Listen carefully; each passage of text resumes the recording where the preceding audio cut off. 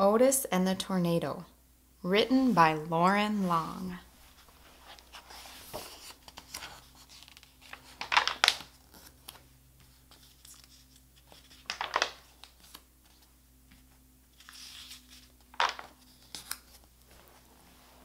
Life was calm on the farm where the friendly little tractor named Otis lived. It was summer. The sun shined bright, the birds chirped, and after all the work was done, Otis and his friend, the little calf, liked to play. They would gather all their farm friends for a grand game of follow the leader. They would take turns being the leader as they marched along.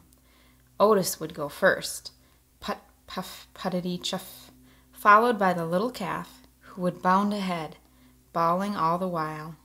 Soon the horse would trot to the lead with a neigh, neigh, as his hooves clip-clop, clip-clopped. Finally, the ducks would waddle to the front with a chorus of quack, quack, quack, quack. They all followed the leader, up by the apple tree, around the barn, down the rolling hill, past Mud Pond, beyond the cornfield, across the meadow, and along the banks of Mud Creek. What a fun crowd they were. Everyone was so friendly, except the bull. The bull was nobody's friend. When he was not in his pen, he was kept in a pasture all by himself. If any of the other farm animals got close, the bull would stand at the fence and snort and snarl and huff hot air. Suddenly, with a burst, he would run back and forth along the fence. Then he would stop and glare at them like a statue, never moving a muscle, except to flare his nostrils.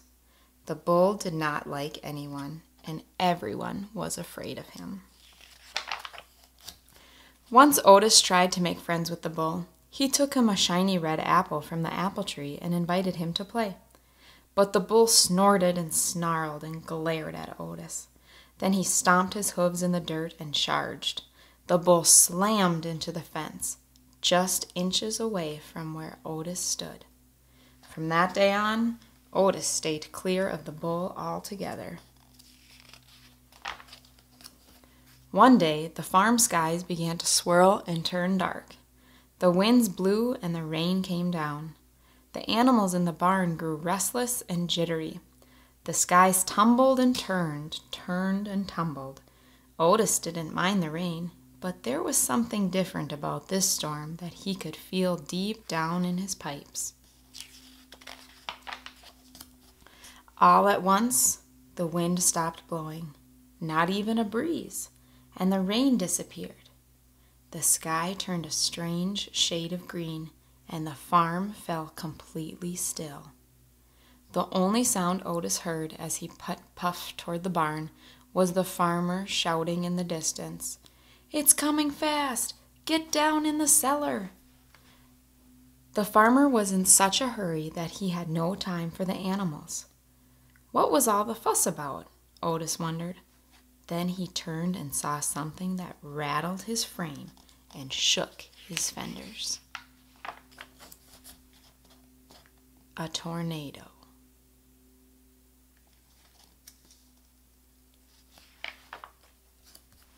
And it was heading straight toward the farm.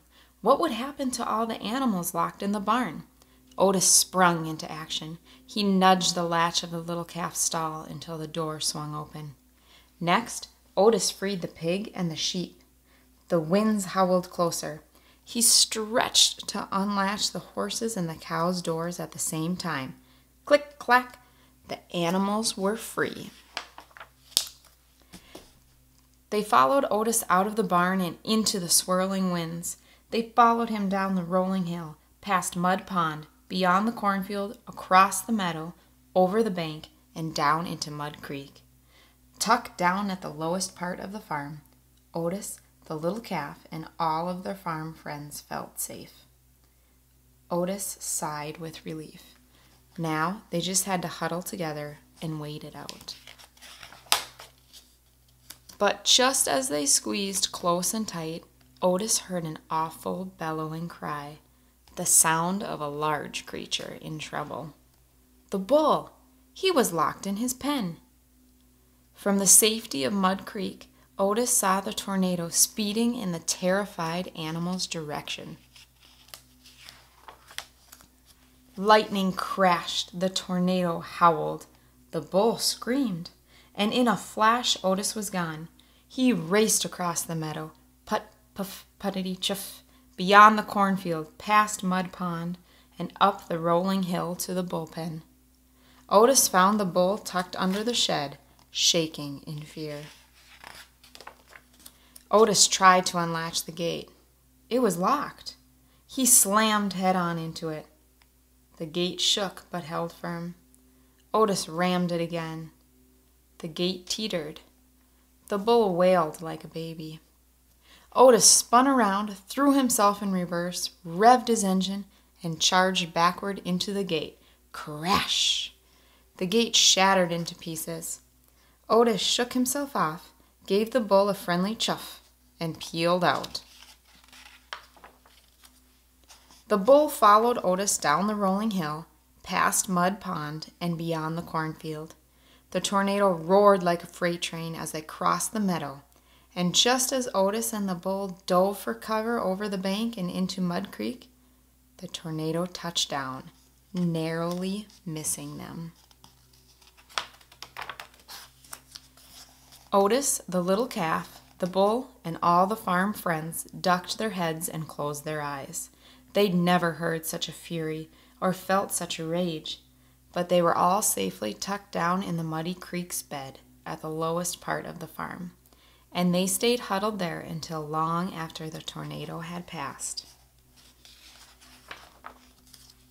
They came out only when it was calm, and the sun shined bright, and the birds began to chirp. They found a farm that needed great repair.